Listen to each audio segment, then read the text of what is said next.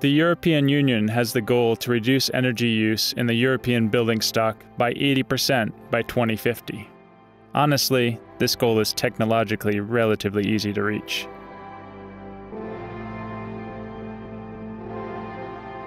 We know what the large energy flows in buildings are, namely heating, cooling, and electricity.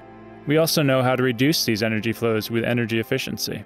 And the best part is that the methods work almost as well in existing buildings as in new construction. That is why I have the task to model energy flows on campus.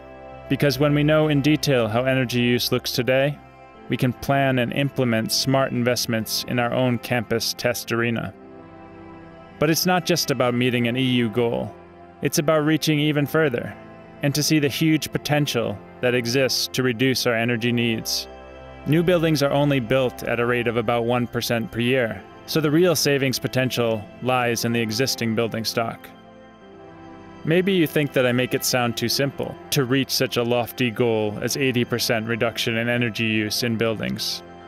And if I then add that, in theory, it would be equally easy to take on another giant challenge, like reducing energy use in transportation, you might even find it hard to believe me. But the thing is, the technology to do all of this already exists today. Now it's just will and inspiration that is lacking. We at Chalmers begin where we are.